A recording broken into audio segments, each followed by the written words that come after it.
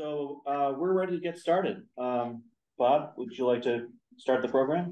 To all people that are actually in the 1952 room in the campus center at Princeton University, and also to all those who through Zoom are tuned in, welcome. In this room, we have a legacy. On one wall, I'm looking at a very famous physicist who discovered relativity. And behind me is Adlai Stevenson, who ran for president of the United States and never did make it. We have a wonderful legacy of people that did things in the past, but our present director of the campus center, Marguerite Vera, lectured me on the telephone a week ago that human nature has not changed. So everyone that is tuned in has experience. We want to share that experience through the preceptorial method. It'll make the living legend of ourselves grow. And Phil, with that, I turn it over to you. Well, welcome everyone. My name is Phil Hueber. I'm president of the class of 1979. Also recently become an honorary member of the class of 1952 as a result of becoming the class of 1952 preceptor. The precept will have a hard stop at 1 hour, and we will have a standard disclaimer.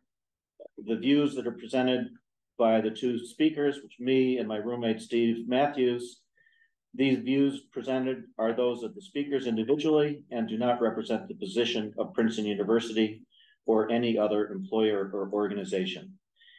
We were very fortunate to be able to invite Steve to basically be the co-preceptor in a conversation with me. I introduced Steve, another member of the class of 1979, and my roommate junior year. Steve spent his year between junior and senior year in Iran. And if you think about the math of those numbers, Steve was in for quite an interesting experience. So Steve, I'd just like to turn it over to you for just to explain a little bit of your bio and why we're so very fortunate to have you join us today. Sure. Thank you very much, Phil, and thanks to Bob and all the others on the call today in this precept. As Phil mentioned, I majored in Near Eastern Studies with a focus on Iran, and I took an intervening year abroad after junior year to study in Iran with my infinite wisdom at the time. And I was there during the time of the Islamic Revolution and eventually left on an evacuation plane after the Shah left in January of '79 and Ayatollah Khomeini came back in February. When I got back from that interesting year, I did my senior thesis on the flow of information during the Islamic Revolution, studying, in microfilms, a microfiche in the Firestone Library of the Iranian newspapers, as well as transcripts of the Foreign Broadcast Information Service of the U.S. government, of the BBC and other radio broadcasts, and also, how the dissemination of cassette tapes with speeches of the Ayatollah Khomeini and others was really affecting the way people got information. So it was a very interesting time to be there and watching this evolution of technology, the cassette tape at the time, and it kind of touches on, what Maria Ressa has discussed in her book and how she embraced technology as it developed from her time with CNN and later on with Rappler. And so I thought it would be, it's very interesting to have that context. After school, I became a lawyer, and the last 25 years or so, I was based in the Middle East, primarily in Saudi Arabia and the UAE. So I've been outside the country for most of my professional career. Phil, shall we get started to talk about the book? You can see why we're so fortunate to have Steve join the precept. The way the structure of the precept will be essentially sort of a conversation between Steve and me. But we definitely invite input for those of you who are attending by Zoom, and probably the best way to do it when you're ready to, if you're ready to ask a question, is to unmute yourself. We're using speaker view right now, so you'll be able to ask a question, and probably good to do a hand raise if you can. So Maria's book starts out with a chapter called The Invisible Atom Bomb.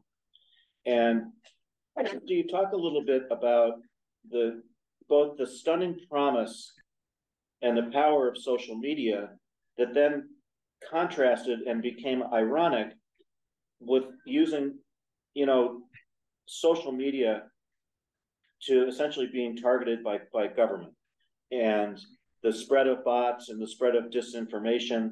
And also, I thought it was interesting. I had no idea, I don't know if you did, that Philippines was basically ground zero for the use and spread of social media. So, Steve, what do you think? Well, yeah, there were lots of revelations in Maria's book, including, the fact that, the Philippines is perhaps the most wired country in the world. And she mentions a meeting with Mr. Zuckerberg of Facebook, and she said that 97% of Filipinos are on Facebook. And he, then paused for a second and said, well, what about the other 3%? But when you think about that, that's an amazing statistic. So the platform of Facebook in the Philippines, really is something that virtually everybody in the country was tapped into.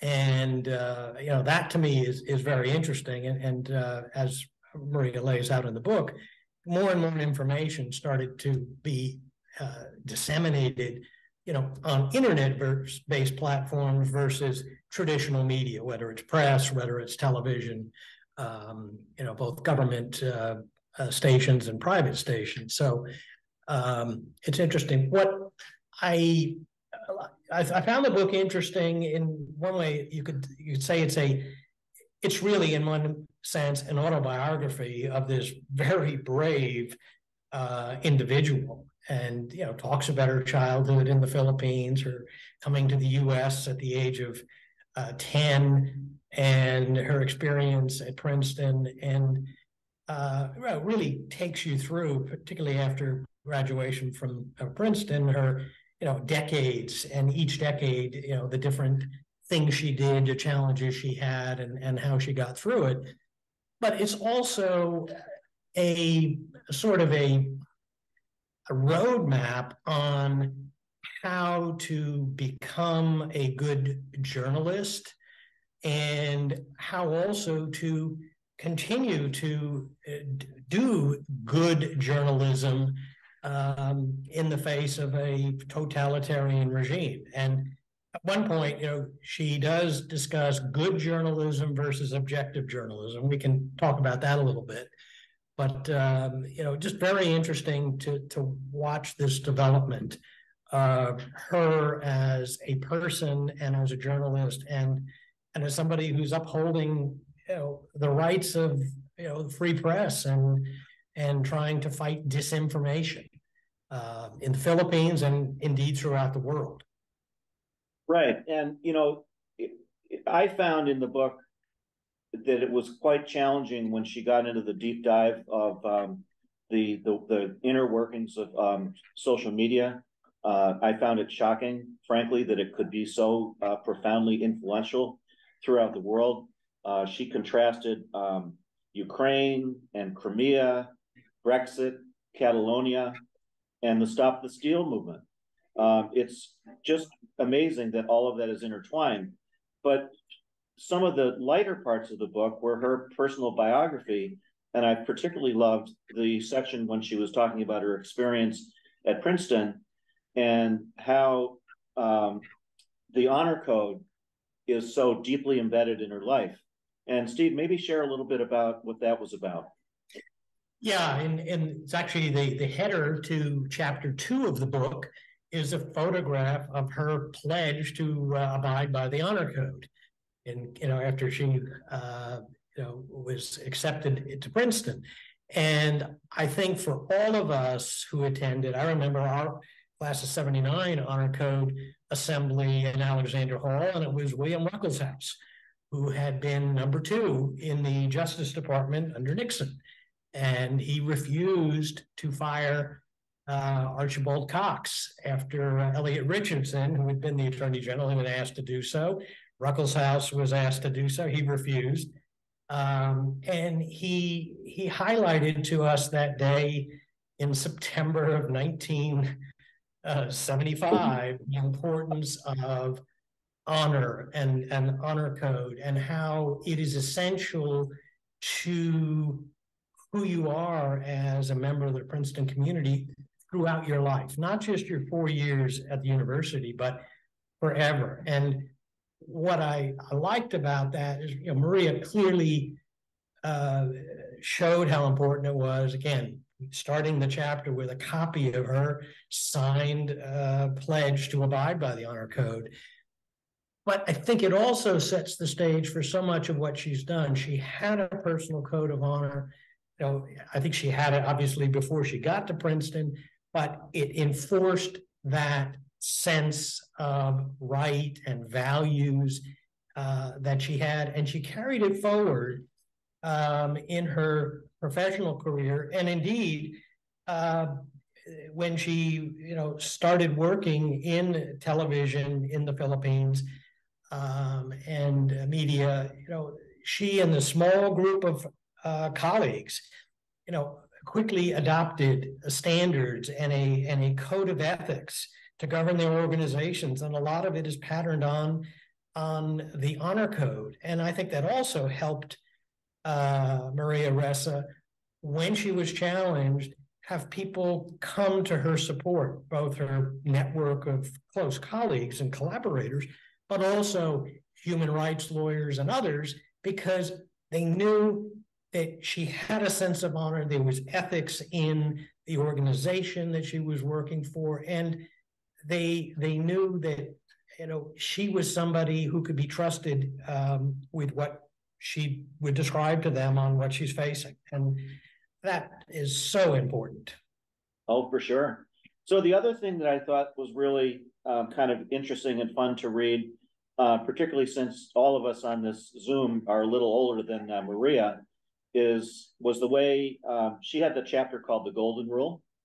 Yep. And she divided her life into decades. And it made me think about my own life in terms of decades.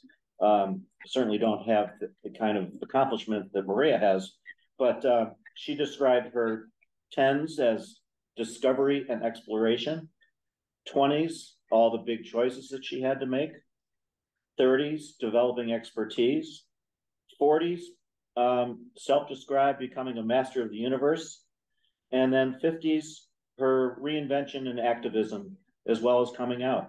Do you remember that chapter, Steve? Yes, very much so. And I think, there's so many good lessons in that chapter. I mean, she says that there are, 3 rules. One is make the choice to learn, very important, and embrace your fear. Learn to trust. And there is a little anecdote that she provides, and she draws upon it. She refers to it later on in the book as well. She says when she was maybe 12 or 14, she was invited to a pajama party from one of her classmates. And her mother didn't really know what a pajama party was. They knew what pajamas were. They knew what parties were. So she dressed up in pajamas and got out of the car, and all the other children are there, and they're wearing their regular daytime clothes, and she's in pajamas. And the hostess of the party went up to her, embraced her, and took her inside and helped her change into normal clothes. Fortunately, she brought a change of normal clothes. And, the golden rule of doing unto others as you would have them, do unto you. And this is very important. And she draws upon it and says, you have to, yes, embrace your fear, but you got to learn to trust. You have to take that leap. And if you're fortunate, you'll have somebody on the other side whom you can trust and who will help you get over these things. And so it's a cute little anecdote, but like I say, she refers to it later in the book in reference to a challenging situation. And the third lesson from that chapter was to stand up to bullies. And very important that this is all laid out in chapter 2 of part 1 of this book, and these things carry forward throughout the book. Well, how about related to standing up to a bully? Her statement that silence is complicity. Well, yes, and that's something that certainly should resonate with all of us now. I mean, when do we need to stand up and say something if we disagree with what's going on? Yeah. And it's a very, very valid point. Yeah. So let's talk a little bit about her career with CNN and her rise within CNN, particularly how she learned basically to be really effective at live reporting. It occurred during a coup, right? And Maria demonstrates her bravery not only in her willingness to be arrested and to serve prison time, but physical bravery as well by essentially avoiding snipers during that coup. Remember that part? Yeah. And I will say that she is not alone. I had the fortune of meeting another CNN journalist who was head of the India bureau of CNN a number of years ago, and Anita Pratap is her name, and she covered the war in Sri Lanka with the Tamil Tigers, and she went in behind the lines, and she was the first one to have an interview with the Tamil Tiger leader Prabhakaran on behalf of CNN or Time. She was working for both at different times. But you talk about the bravery, and Maria's experienced it, Anita Pratap experienced it, and there's many other journalists throughout the world who this is part of their job today. They have to go in and face these issues, and it's not at all easy, and they have to have incredible strength and a support network to help them. The other thing from that chapter, Phil, is in her 20s, she basically worked 18 to 20 hours a day. And it's amazing. She was really holding 2 full-time jobs, working at CNN and working, with Time or another network trying to get it, set up. I mean, the amount of effort she put in learning how to do production, learning the craft of journalism, presenting. I mean, so much that she did in, that decade. It's really 2 decades worth of work or more for any normal human being. The other part of her experience at CNN, she talked about her 2 biggest stories that she broke. And one was on basically Al-Qaeda and Islamic terrorism and the link to the Philippines. I didn't know anything about that. And then the other big breaking story was she essentially was able to prove the social media use of essentially information warfare. And, the world was essentially blindsided by that. Yeah, no, those are 2, great reveals in the book. And certainly, since I was in the Middle East and we were, Al-Qaeda was active when I was living very active when I was living in the region. I was actually in Saudi Arabia at the time of on 9/11. And later I had to leave in 2004, right after our 25th reunion. 3 weeks later, I left the kingdom because of Al-Qaeda terrorism going on, in the country at the time. It had gotten very bad, and I lost 8 or 10 people who were friends, clients, or acquaintances in the space of a year and a half. to the terrorism. It was, very real. But yeah, she did, got down and, tracked Al-Qaeda's efforts in the late 90s. And what I think a lot of people don't realize is the Philippines actually has a fairly sizable Muslim minority, primarily in the south of the country. Mindanao and the southern region has a significant Muslim population. But you talked about Khalid Sheikh Mohammed, who we've certainly seen and heard a lot about him over the last 20 some odd years, and how he was active, and others of Al-Qaeda and Abu Sayyaf in the Philippines during that time. And yes, this was just a few days after 9/11 that she was able to connect these dots. Pretty amazing bit of investigative journalism.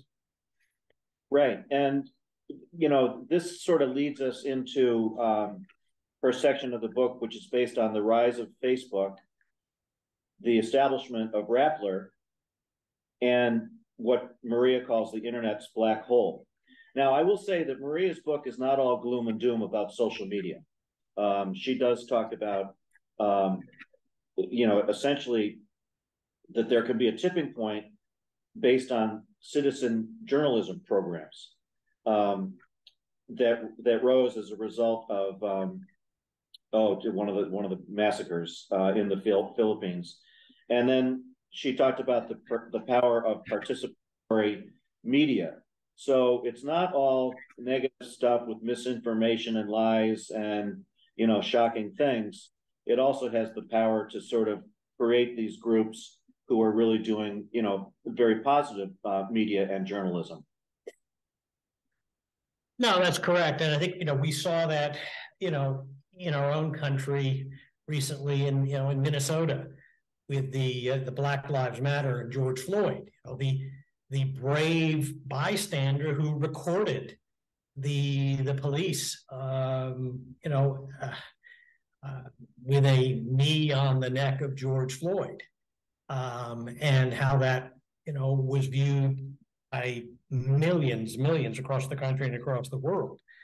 And, that shows you the power of a phone. And yes, she talks about, using those new technologies, getting the leap on the likes of CNN, who were still relying on old cassette, video technology, et cetera, and, versus being able to stream something live.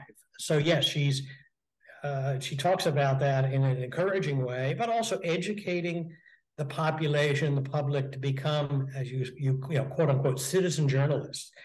And in connection with one of those coup attempts, she says, there's a photograph of some massacre, and she determined that it probably came from one of the government soldiers who was there and who just said, enough is enough. I've got to get this out there. Very interesting ability to take, an image and get it everywhere, almost instantaneously. For sure. So I'm going to ask a brief administrative question. Marguerite, on that laptop, do we see all the squares? No, you're seeing that, but I'm just, because we don't see all the squares if someone is going to ask a question. I don't think you can just between us. So Steve, do you remember the part in the book when she talks about how she created the name Rappler? Yeah, it was a combination of rap and Ripple. Ripple, exactly. Yeah. Ripple effect. And ripple meaning making waves. Making waves. So I just thought that was very, very creative. Also interesting with Rappel, the way that they experimented initially with Facebook, and they were very optimistic about what Facebook could do for both Philippines and democracy. And then it also, the positive irony of how social media sped up the Arab Spring. And then it evolved to be so destructive to democracy. And did anyone see that coming? I certainly didn't. And, it happened very, very quickly, very quickly. And you may recall that, some 10 years ago when there was uprisings in Iran, this was during the Obama administration, there were sanctions imposed, but very carefully, the US government did not sanction companies in the telecom space and providing equipment that could be used by the public to, social media was permitted to function with the view that, the regime could not be as oppressive if the public could communicate on these platforms. And that was a very significant carve out from the export control sanctions imposed on Iran at that time. That's right. And, I had to take a note because when I was reading the part that was the deep dive of the misuse of social media, I got kind of lost. But I did write down, there was the evolution of platform business models. So this was money that was based on this. Then got co-opted by state power, turned against people, fueling digital authoritarians, death of facts, and insidious mass manipulation. It's kind of depressing, huh? It's very depressing. And she does go into some detail on the business model. She compares even some of the television networks she worked for, the fact that the business side of the network was separated from the news division, which is the norm in the US in most, CBS, for example, they've long had a distinct line between the news division and the entertainment and business division, so that the news division has independence. And, she talks about, resigning from the position at ABS that she had, when there was pressure to bring back an anchor who had been the vice president under Duterte, I think, and had before that been the lead news anchor on that station. And she went to a meeting after resisting it and was being pressured to accept his return, and she resigned from the network over that. She said, "Nope, we can't. I just can't be part of this because we need to have that independence from the government, from influence, the business." I want to ask you a question, Steve. Maria talks about the 3 stages of degradation of online information ecosystems. First, the buildup of campaign machinery. Second, the commercialization of new online black ops.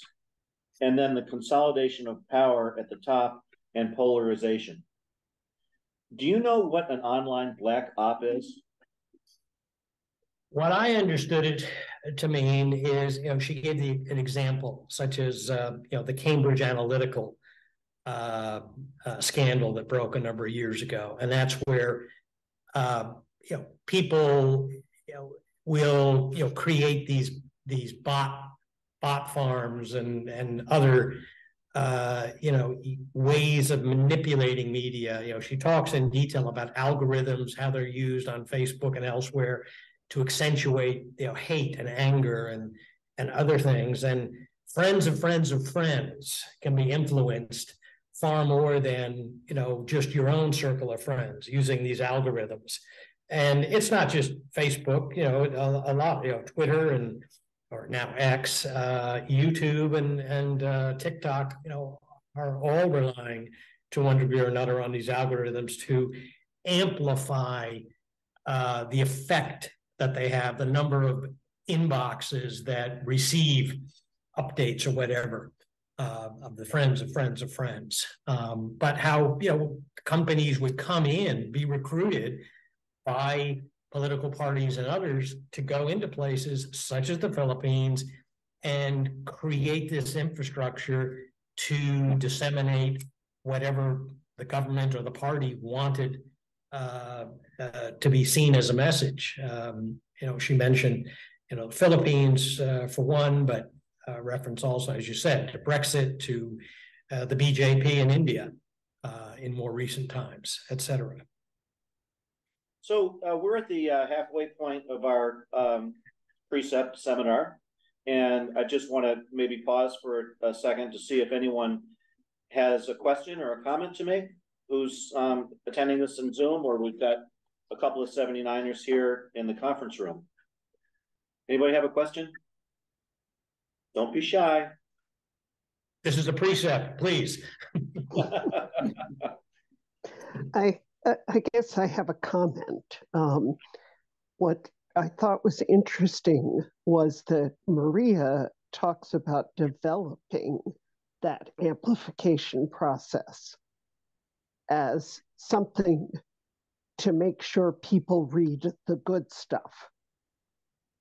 Well, and how it got turned around to getting the bad stuff. Oh, for sure. I mean, that's why I sort of made the statement that it wasn't all gloom and doom in her book. I mean, there was some pretty optimistic initiatives that Rappler has taken. Steve, you remember the acronym FUD? F-U-D? Yep, I've written it down, and it we probably took the same notes. Yeah, it's fear, uncertainty, and doubt. And she writes that it was a tactic used by computer companies such as IBM and Microsoft in the 90s, and the use of fictitious social media accounts. And then she talked about her Shark Tank database that she said, and this is where it was so fascinating. She goes into this deep dive. She is studying big data, the technical mastery that she and her team have in terms of understanding this thing called social media and the new information ecosystem was really eye-opening. And she describes how we could stand up to people trying to push back because we had the facts, we had the information, we could show that this piece of disinformation that was being circulated in connection with a coup attempt was actually a photo taken and published 6 months ago. And here it is. Here we sent it out. We put it out there. But it was very interesting, though, that deep dive and understanding of the technology. And she's got diagrams in the book, the mapping of the pro opposition candidates, and then the pro Duterte and pro Bang Marcos candidates, for example, and the number of hits, the number of messages then being sent out from these different sites, and these talks at one point about 26 fake accounts and how they sent out millions of messages. And one of her discoveries was that one fake Facebook account can reach as many as 3 to 4 million people, and that's almost instantly. It's just amazing. It's funny when you mentioned the charts that were in her book. I remember that section of the book. It made me think back to the mistake I made of taking chemistry 203 before I had even taken chemistry 101, and I spent the whole semester just being completely confused. That's how I felt about her charts. But anyways, I saw them. I said, well, there's evidence here. I can see the graphic representation. I don't fully understand it, and I was hoping we had some members of the current undergraduate class on who might understand all of this better than those of us from 79 and 52. Right. So how about the fact that Facebook possessed the data that basically proved that lies were being spread by the far right, but chose to do nothing because of their business model? Yeah, and that's a very disturbing element of the book. And she distinguished Facebook from some of the other tech companies, again, based on the business model. She said, Google and others would separate the news side from the business side, information. And to that point, I just read in one of the papers yesterday or today that a lot of the tech companies are now decoupling from news networks and getting them off because of disinformation and some of what's going on. So maybe her book and her reading of the Nobel Peace Prize has helped educate some folks that otherwise we did not see any great impacts that should be expected from what she's written here. Yeah, and the other part of at least for me, that sort of, I must admit that I still find it hard to believe that people are actually truly influenced by social media. But I think it's part of the whole echo chamber that people seek out what they want to believe. And I think most of us Princeton alums probably don't get our information from Facebook. We might use it for fun, like class of 79. But I thought it was related to all this, where Maria talks about the Facebook decision to deprioritize news. And she writes the statement that their decision was to drive engagement through comments and discussions, not shares and likes. Remember that part? Yeah. And but that, of course, then, while it may seem to be the right thing in an even playing field, what happened is, that refocus kind of led to people focusing on the negatives, fear, anger, hatred, rather than the positives, good news, uplifting stories, what have you. It's it was certainly one of those things. The negative of human nature sometimes takes over the positive sides, and really sad. Was Facebook's deliberate decision to deprioritize news and to change the way people engaged, and that's what resulted in more hate, toxicity, and fake news.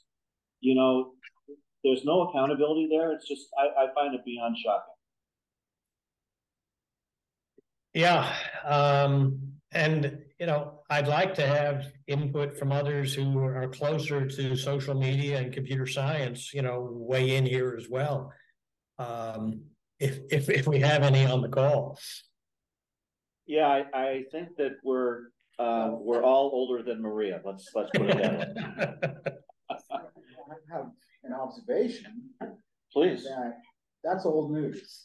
Okay, Twitter is now the king of misinformation or disinformation, with all the changes made by Elon Musk. It's been in the news lately that there's people that track these things, and Twitter is now just full of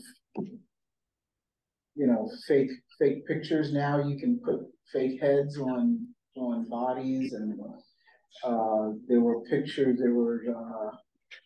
of some soccer player holding a Palestinian flag, and I forget his name, but he's some famous soccer player.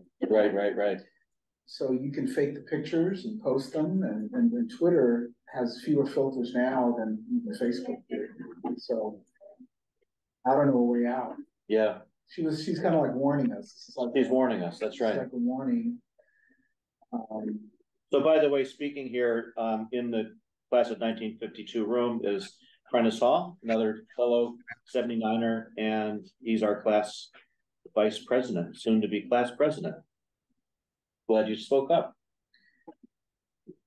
There's 3 rules of the preceptorial. One is come prepared, and come prepared to talk. There you go. So I get 2 of those 3. Yeah. Well, if I can chime in as somebody who was in the IT industry during my day, and try to keep up with social media, thank you, Roarcore at Princeton, we also have to recognize that the platforms keep changing. I agree with Prentice what he said, that Twitter, now X, is the platform, but you know, many of other generations, Facebook is for us older folks, and Facebook is a non-entity for the current folks. You know, they've moved on to other platforms. They've moved on to Snapchat. They've moved on to Instagram. This, you know, Facebook is minor, but what can you do with those other platforms? Exactly what Prentice says. They've always had the capabilities of altering what you see. So Gary, you'll be very proud of me that I have now taken 3 selfies and I've posted something on Instagram. Yes, I am very proud of you, Phil. Thank you very much. So, Steve, the first read of Maria's book was it was in August when we were on vacation, and she spoke about her very close friendship with Twink. Mhm. And I don't know about you, but the first time I read Twink's last column when she was dying of cancer, it brought me to tears. I found that section to be just unbelievably moving.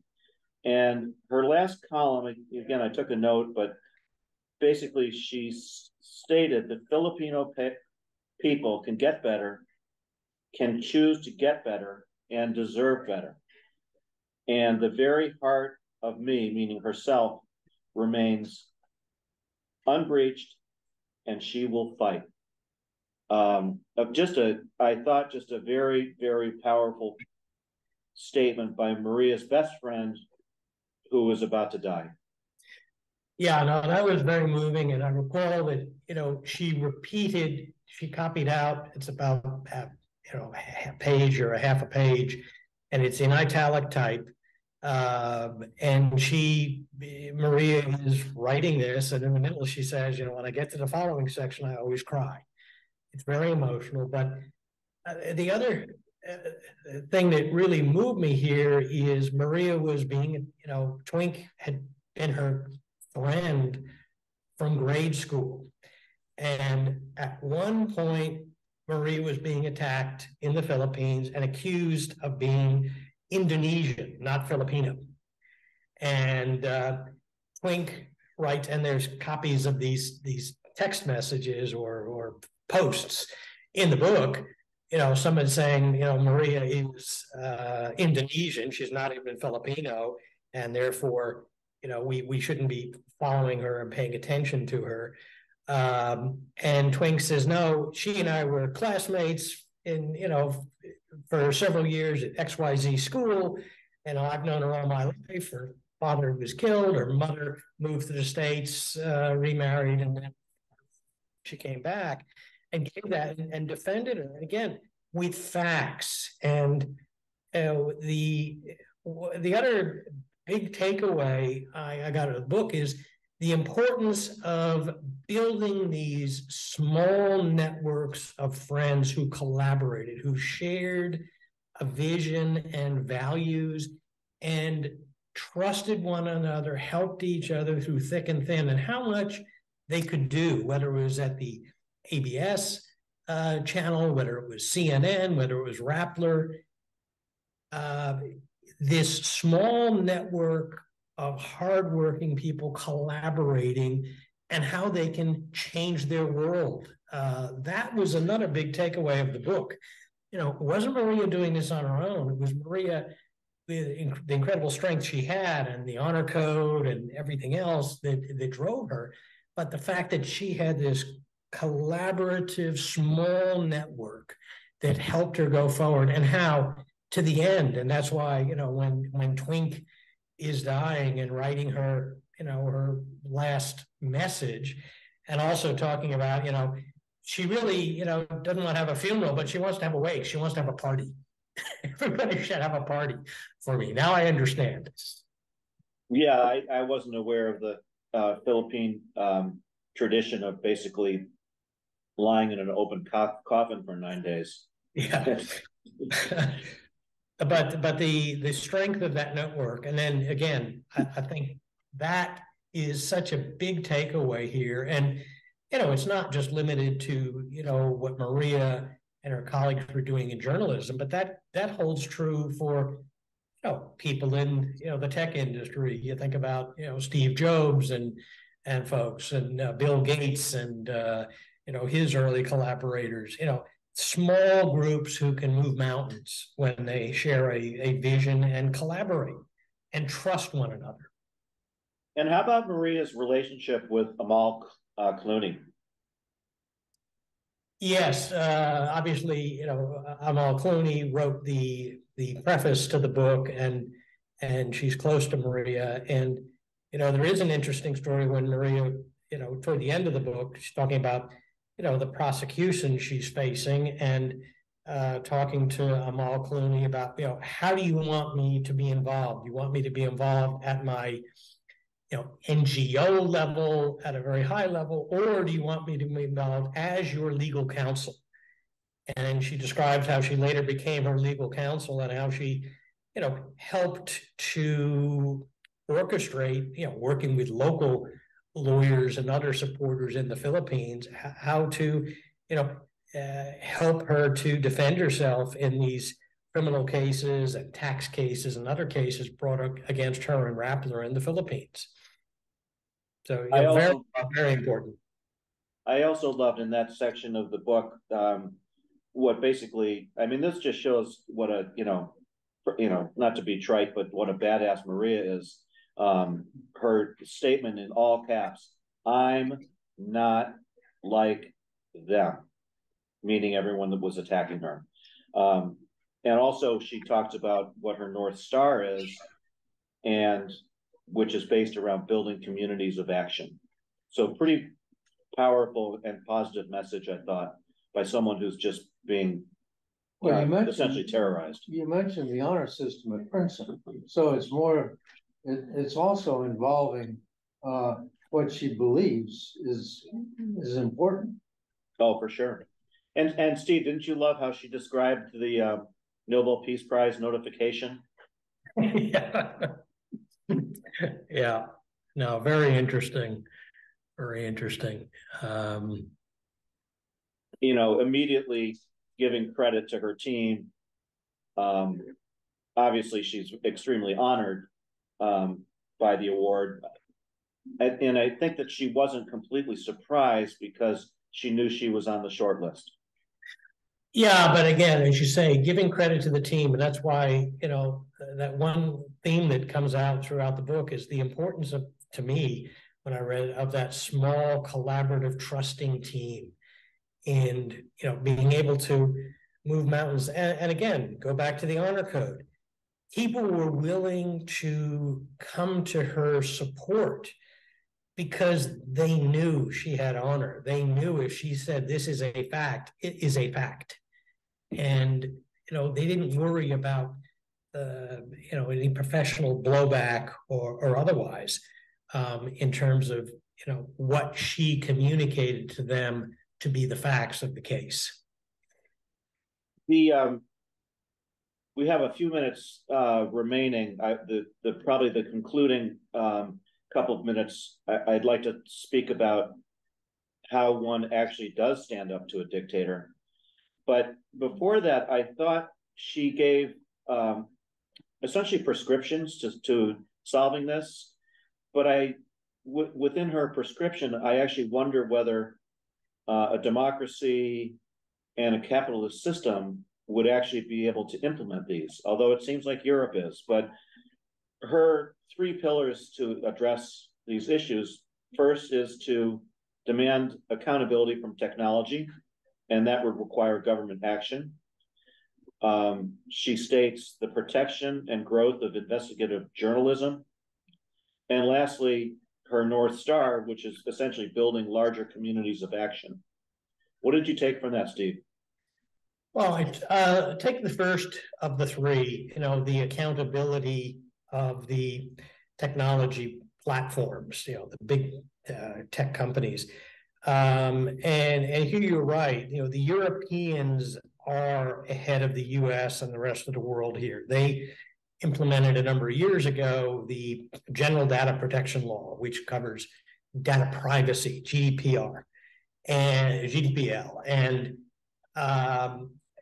it has the ability to find companies that violate it up to, I think, 4% or 6% of gross worldwide revenues, a very hefty potential fine for violations of privacy. And, you know, she talks about in the book how, you know, people harvested private information from Facebook and, you know, used that, and how fines were assessed against Facebook and I think other media companies as well, or tech companies.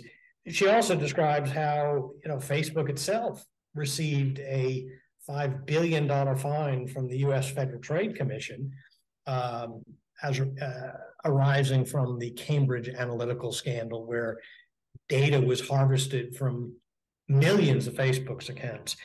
And there she talks about earlier on in the book how, you know, other tech companies had checks and balances. She said at Facebook, anybody working for Facebook would have access to all private information. There were no filters, no screens.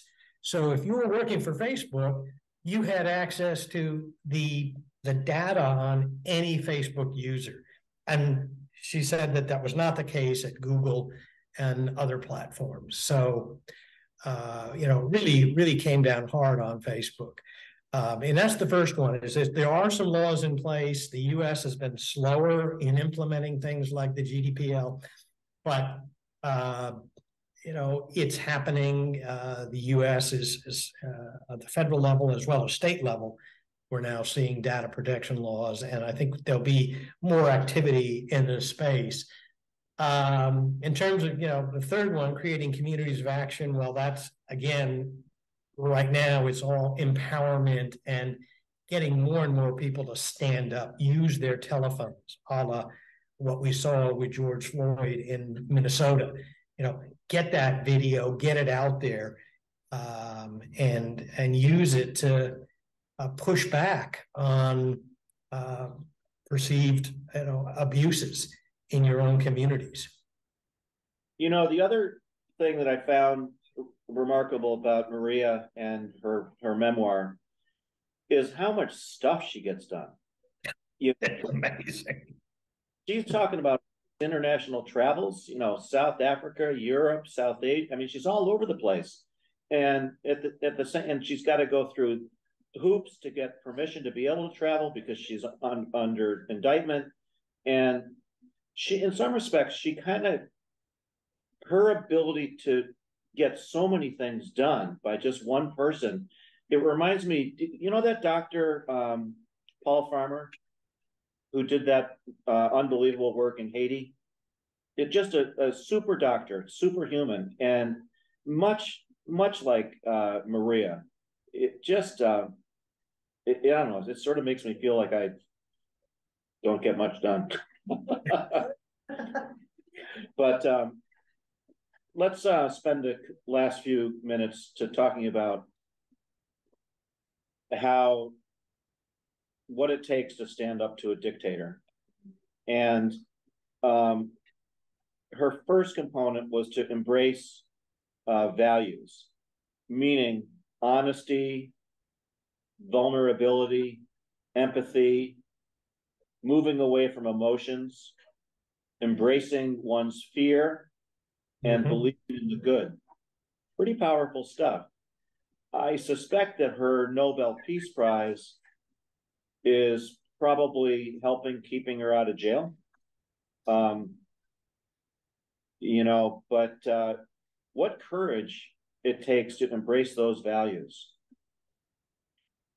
Yeah, and you know, she's done it admirably throughout her career.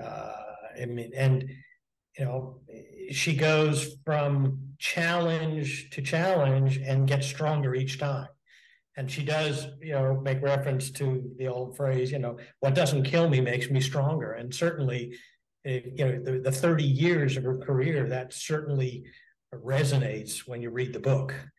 She just gets stronger and stronger. Yet those core values, again, that honor code, that hard wiring of honor and trust, I think, carries her forward. And then the ability, embracing fear, being willing to get out of the comfort zone and change things and confront and get things done. That's, really, to me, very, very important, and has helped her to achieve so much, and indeed helps others achieve. If you get out of your comfort zone,